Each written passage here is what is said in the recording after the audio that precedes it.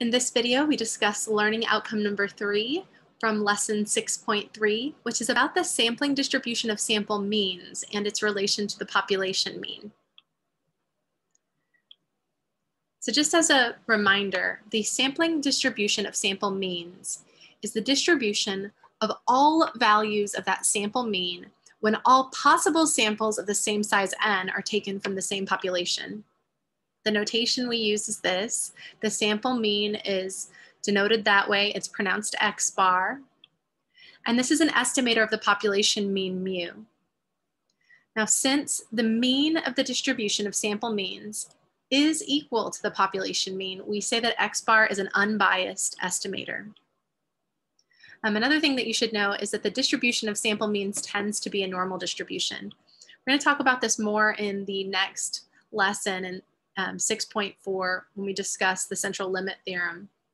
But the distribution tends to become closer to a normal distribution as the sample size n increases. Now, the mean of the sample means is the population mean. So just like I said on the last slide, that sample mean is an unbiased estimator. Or in other words, the expected value of the sample mean is equal to the population mean. So if we're using sample means to approximate the population means, that's probably fine. That's going to be a good thing because when we look at the expected value of the sample means, we actually get what we're supposed to get, which is the population mean. In symbols, we can write it this way. I know it seems like there's a lot of mu's there, but what this on the left-hand side says is that the mean of the sample means, so it's like the average of the sample means, is equal to the population mean. So let's look at an example. So suppose we have that population that we talked about in the last video. It consists of 3 numbers, 4, 17, and 11. Maybe we want to find the population mean and see how that compares to sample means. So to make sure that we understand this idea of a sampling distribution of sample means, we're going to compute, or we're going to find a sampling distribution of sample means for this very small population with 3 elements in it. So first we'll find the population mean by adding all of those numbers together and then dividing by the total number of numbers, so dividing by 3. And then we're going to use all possible samples of the same size n equals 2, selecting with replacement, and find the sample mean for each sample. Now we actually found all possible samples in the last video, so if you didn't watch that, you may want to watch that just so that you can see where those possible samples came from. Then once we have the sample mean for each sample, we're going to summarize the sampling distribution of the sample means in the form of a probability distribution table. Then we want to show that the mean of the sample means, which can be computed using that probability distribution table that we find in part C, is equal to the population mean. So first we'll find the population mean. That means just we're going to add 4, 17, and 11 together, and then we're going to divide by 3. And so it turns out that the population mean is 32 over 3. And then we want to use all possible samples of size n equals 2, selecting with replacement, and then we want to find the sample mean for each sample. Now here are our samples, just as a reminder of what we did in the last video. If our population consists of 3 elements, 4, 17, and 11,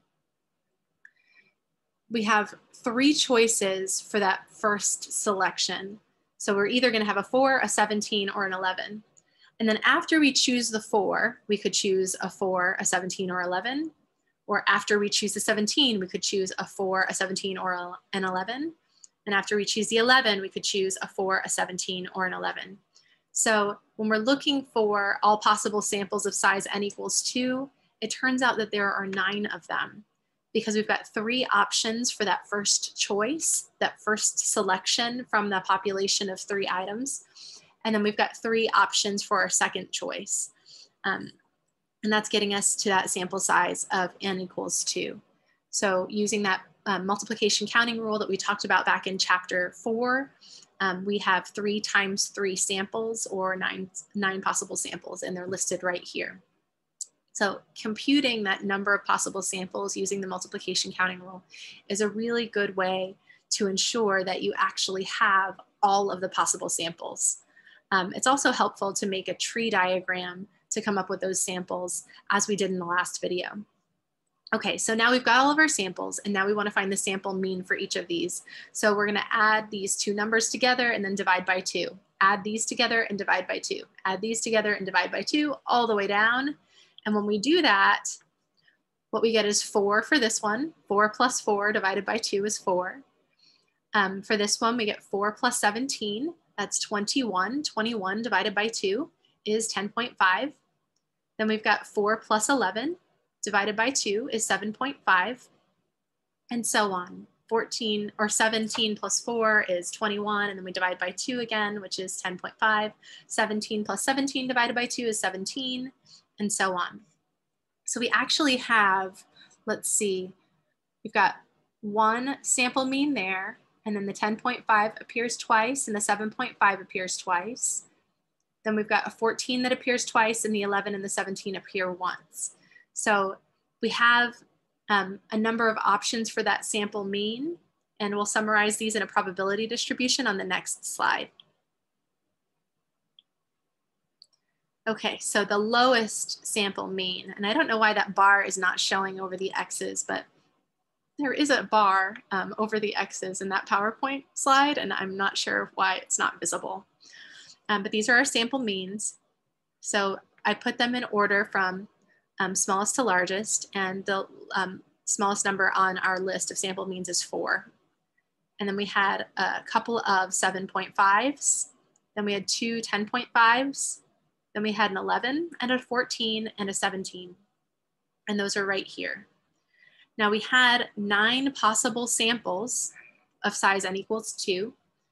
And if I want to know what the probability is of having a sample mean of 4, well, there's only one 4 on this list of sample means, so we've got a 1 out of 9 chance of getting a sample mean of a 4. Now there were 2 sample means of 7.5, so we've got a 2 out of 9 chance of getting a sample mean of 7.5. We have 2 10.5s over here, so there's a 2 out of 9 chance of getting a 10.5. There's only one way to get an 11 when you have both those values are equal to 11 over here in our sample. So there's a 1 out of 9 chance to get an 11 as your sample mean. There are 2 ways to get 14.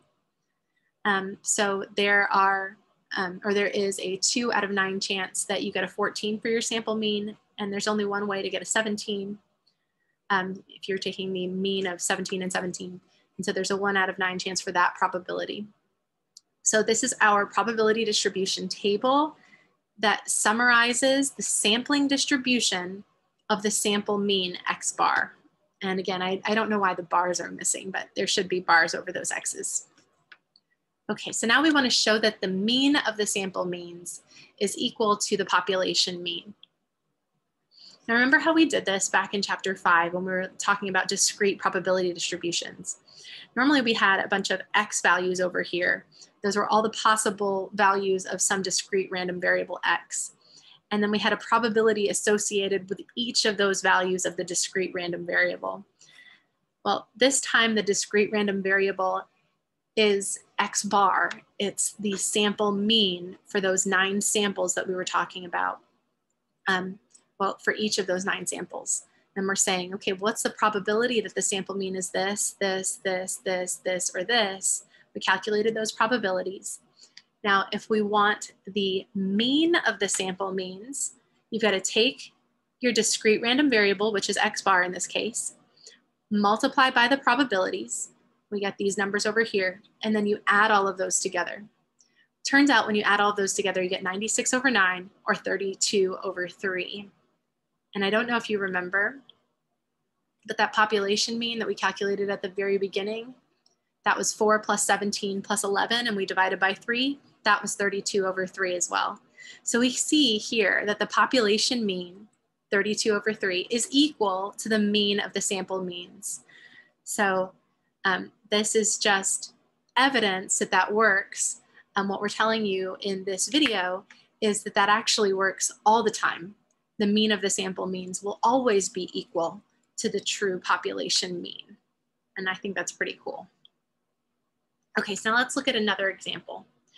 This time we're repeating a process in which we roll a die 5 times to randomly select 5 values from the population of 1, 2, 3, 4, 5, and 6. And then we're finding the mean of the results. Now we could actually do this exactly the same way that we did the last problem. There's just a lot more possible samples than those 9 that we talked about last time. So let's talk about how many possible samples there would be and what exactly we're talking about here. I'll show you my paper so that we can look at this. Okay, so we're rolling a die 5 times. That's one of our assumptions. There we go.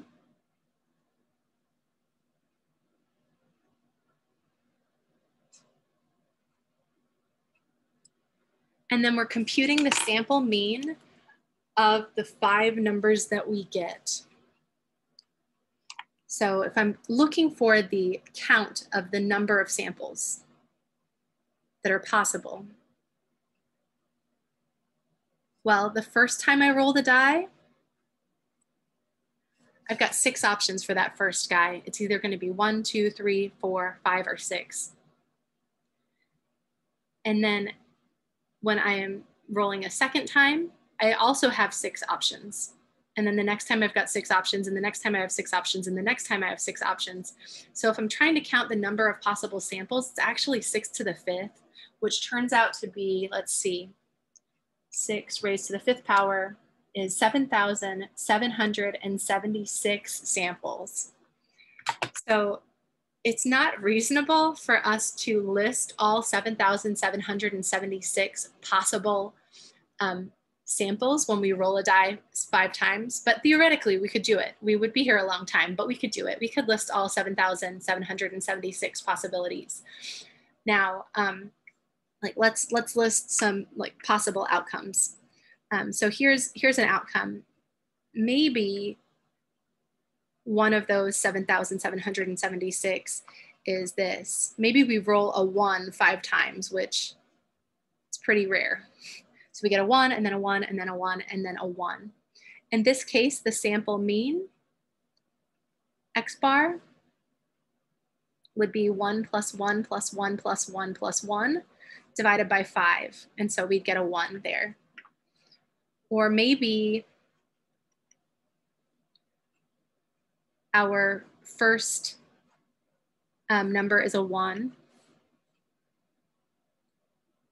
Well, maybe 4 of these are 1s.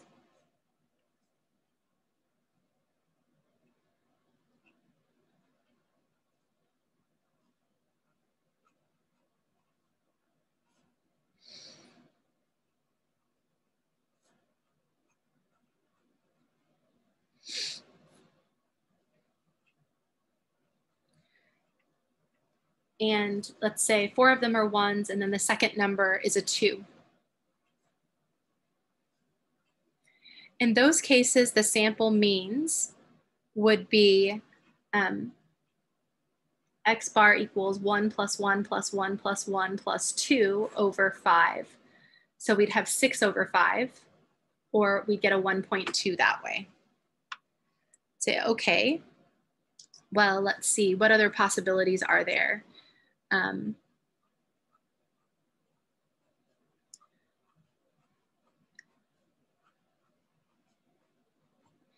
And I'm trying to go through this systematically so we can think about all possible outcomes for those 7,776 outcomes. Well, maybe 4 numbers are equal to 1. Again, including that first one.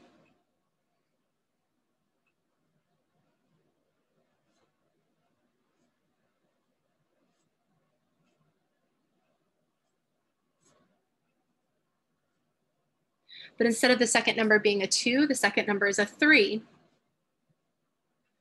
Well, then for those guys, X bar would be 1 plus 1 plus 1 plus 1 plus 3 divided by 5.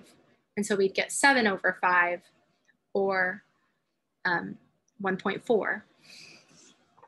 Now, we'll be here a very long time if we're coming up with all of the possible sample means. There are truly 7,776 options. I've just listed those that have a lot of ones in them, but chances are we're not going to roll that many ones. But we could theoretically roll 5 ones, or we could roll 4 ones, and then the next number could be a 2, or we could roll 4 ones and the other number could be a 3. And I actually haven't listed the possibility that the first number is a 2 and the other 4 are ones, or the first number is a 3 and the other 4 are ones. But these are all possible. And so when you're looking at, let's see, the number of ways that you could roll a 2 and 4 ones, there are those 4 ways that could happen, and then there's this way that could happen. So there are 5 ways that you could roll a 2 and 4 ones. So there are 5 ways out of those 7,776 ways.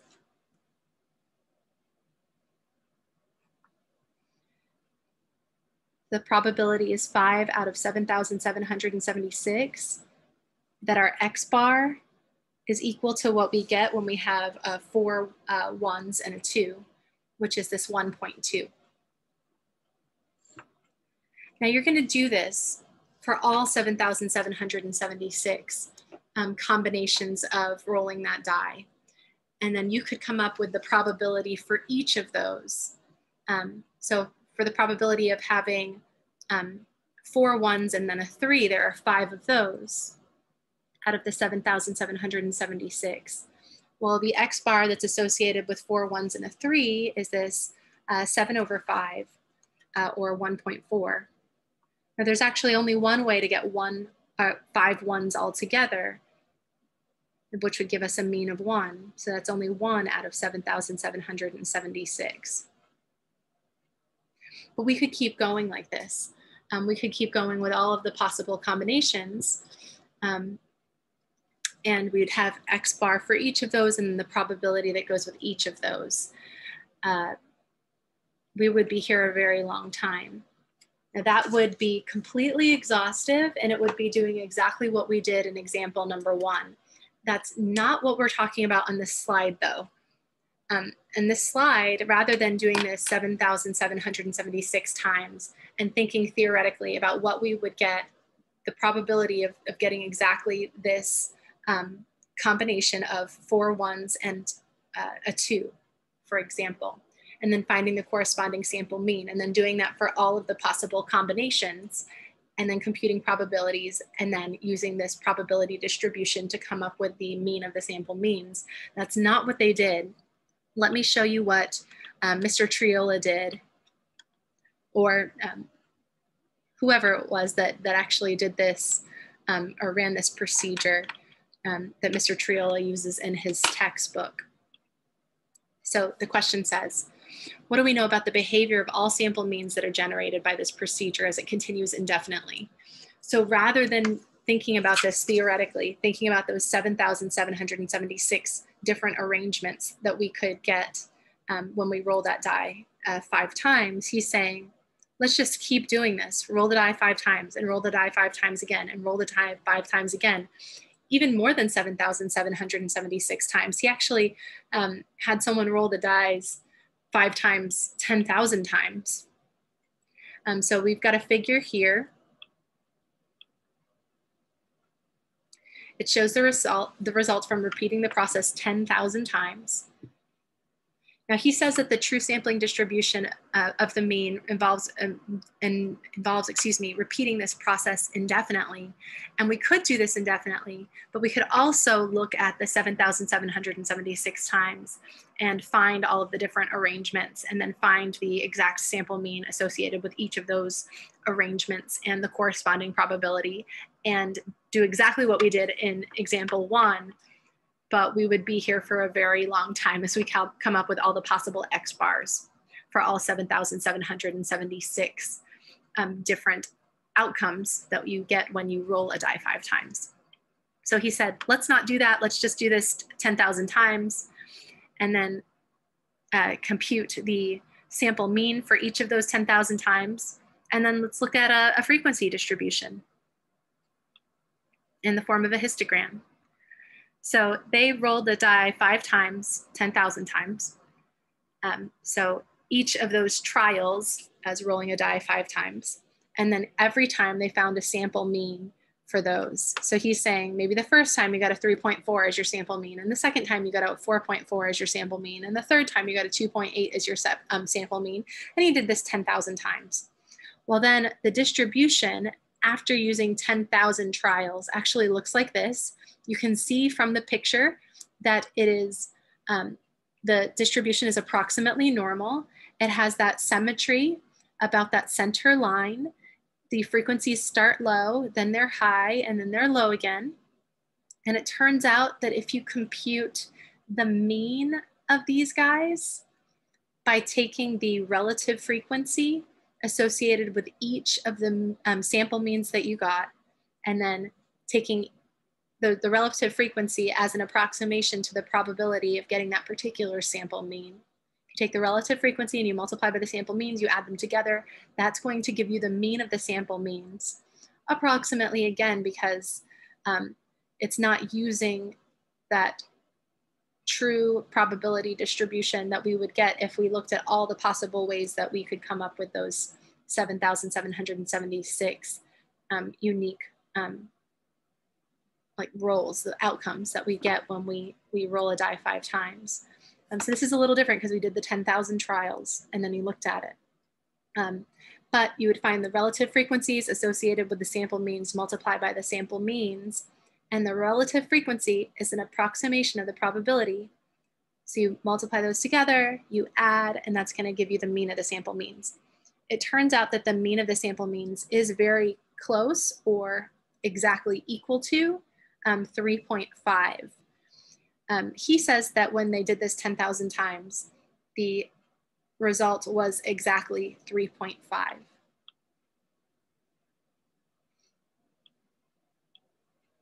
Okay, now, if you're thinking about the values of 1, 2, 3, 4, 5, and 6, since all of those are equally likely, if we're finding a population mean, the population mean should just be the average or the mean of 1, 2, 3, 4, 5, and 6. So that gives you 3.5. And it turned out, according to Mr. Triola, that the 10,000 sample means have a mean of exactly 3.5. So the mean of the sample means is equal to the population mean, which is what we expect, because the sample means are an unbiased estimator of the population mean.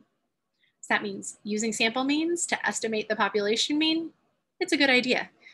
They give you what we expect them to give you if you keep doing this over and over again. Now, he says if you continue this process indefinitely, the mean of the sample means will be 3.5. And we also see in the graphic, the figure, that the distribution is approximately normal. It has that low, high, low shape, and then it's all symmetric about that center line.